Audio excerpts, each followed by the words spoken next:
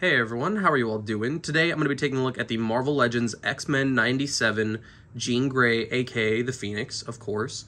And I am beyond happy to have this figure after I modified, loosely, I'm using the term modified, her shoulders and biceps, just because if you have the Rogue, I had to do the same thing for her. I had to heat up her arms and then trim down like the detents in there, because it was so gummy to where if you just tried to even look at it for too long, they were going to break. So I had to heat her up and completely shave those down. But now that I've done that, her biceps move fine, and so do her arms, which is really nice. So the figure's actually, you know, able to be posed around and played with, which is good. So that's just something to look out for that I want to get out of the way really quick. So out of the box, she was not play and pose ready. But now, after doing this, and I highly recommend it, just, you know, heating her up, pop her apart, trim those little pieces down, and just do it, you know, a little bit at a time. You don't want to do too much to where the shoulders and biceps will just fall right off, you know? So just keep that in mind. And like I said, I'm really happy to have this figure. I have the original VHS one, which is not, it's not bad, but it also sucks at the same time. You know, like the sculpted parts on it aren't too terrible. Like if I bring in kind of what's left of her real quick, aka I don't know where her hand is, but this figure wasn't bad by any means. Like the hair is great on it, that face sculpt is good and all that stuff. She had like the sculpted details and everything.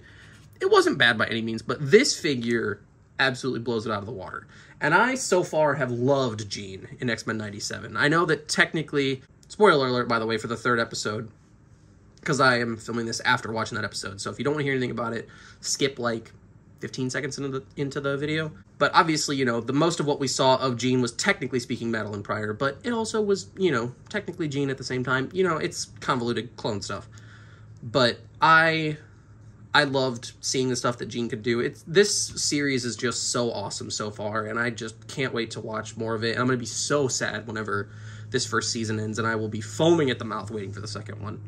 But without further ado, let's just get into what Jean comes with. Here we have her ponytail head, which looks so good. She looks absolutely beautiful. She's got the little bit of a logo type thing on the top of her visor thing, whatever you want to call it, her little helmet thing. Her ponytail is actually removable, and I did put a little bit of glue on this and let it dry because it was kind of popping out really easily for me, but it's rotating and all that stuff. It's just a peg, you know? Thankfully, it's not like a hinge or anything like that, which would be kind of ugly for the hair, but it looks really good, and I just absolutely love that. But then she also comes with a hair down look, which I don't think this looks bad by any means. I really like the simplistic yet detailed animation style of the hair and how well they translated that into figure form. But this looks really good. I do like the ponytail head more because it just offers a way more articulation and range and everything.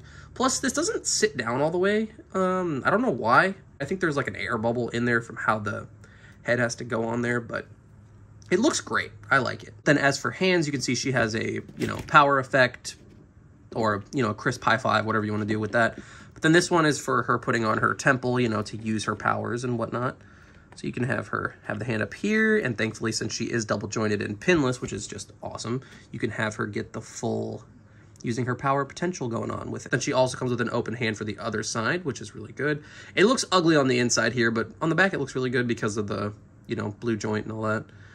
It just doesn't look too great on the hand. It's not, you know, as bad as it could be, but it's just something to point out. And then she also comes with one fist. She doesn't come with an alternate one, unfortunately, but I guess you could maybe swap them out with somebody else's. You might just have to paint a little bit of blue on there or something. And then as for detail on Jean, we already talked about her head sculpts, and I really think that they're both beautiful head sculpts. Like I said, I do prefer the ponytail look. It is, you know, obviously more iconic to the show, but she also has the articulation in the ponytail to give her just a lot more posability options. Because just standing like this in a vanilla pose, you can have her with the ponytail, and it just looks, you know, really dynamic, and I like that. Everything on her is entirely new sculpt. From the gauntlets to the belt to the legs, all of it. And my biggest gripe that I had going into this figure was the fact that it looked like she wasn't going to have much in the way of range for her hips, but she actually does, which we'll talk about more in articulation. But I fully expected her legs to just have to go out like that when you do it, but you really don't have to. This figure is so much better than a lot of people give it credit for, and I hope that this video coming out right after the third episode, maybe a lot more people will watch this and see just how good this figure actually is. She has the X logo, which looks really nice on her belt here. As for the back, the blues and the orangish yellow type thing that she has, you know, for her whole costume, look really nice. There's no real paint misses or anything like that, which is really good. Her boots and all that stuff are sculpted. Same with the feet and everything. All looks great. It's all pinless, double jointed, all that good stuff. And now on to articulation. She does have the, what we're used to now, with the just standard kind of ball at the top, the dumbbell joint.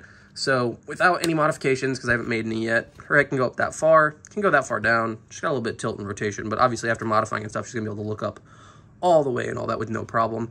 And then, of course, her ponytail is articulated as well, so you can count that for the articulation. She has the Stormtrooper type shoulder cap things like we saw with the Black Series. So those can rotate all the way around with her arm, which is really nice. They're not sculpted like the VHS one, which is really good. She has bicep swivel. Her arms go out that far, which is really good.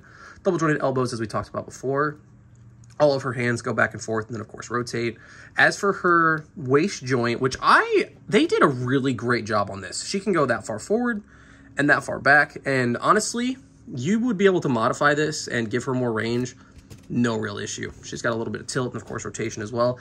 I know a lot of people were very upset that they gave her this articulation point, but I think they executed it very well, and I would love to see them continue to do that on figures that have a belt like this as they can for the female figures. So, or hell, even give us, you know, a dumbbell joint at the, like just below the chest and then at the waist as well to give us kind of like a Mafex style type thing going on. That'd be cool too. As we already talked about, her hips, they can go that far forward, which is really nice. Can go not far back at all, but her legs can go out that far. She has a thigh swivel. Double jointed knees that go back that far. No boot swivel or anything, but her feet can go back that far, up that far, and of course, ankle pivot. And now onto some size comparisons. Here she is next to some fellow wave mates in Scott and then the Goblin Queen, which I did swap out Madeline's feet with just normal, basic black feet from a random female Marvel Legends figure. And now she's actually a lot closer in height to Jean, because before she was almost as tall as Scott, if not just a little bit taller because of those heels, and she also couldn't stand.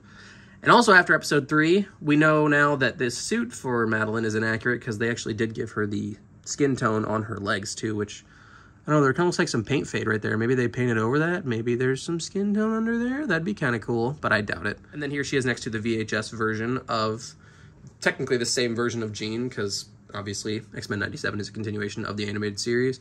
But then here she is next to Wave 1's version of Storm, and I think these two look great together. I think that they really complement each other in every aspect.